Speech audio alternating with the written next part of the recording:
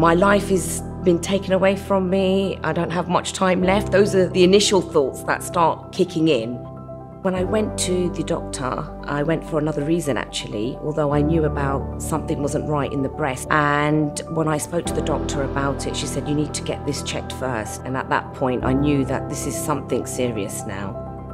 When the doctor calls you on a Friday, you know that something is not right. She told me that you have late stage 3 breast cancer and please book yourself to come to the clinic tomorrow. Obviously at that time I just had tears coming down my eyes. The one thing she did say that stuck to my mind is if you're going to get any cancer, you want to get breast cancer because breast cancer is treatable. You will come out of this.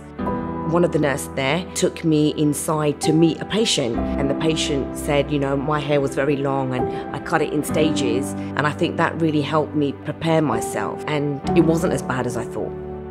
It's not just you that has it, it affects the whole family. You know, they played a very big part in this. We all work as a team. They managed to give me the right support in order to boost me up, to help me get through this.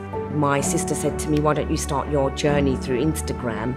So I started my Instagram page and I've posted everything about my journey on there. Just good to have all of those. So that really helped me because it kept me busy.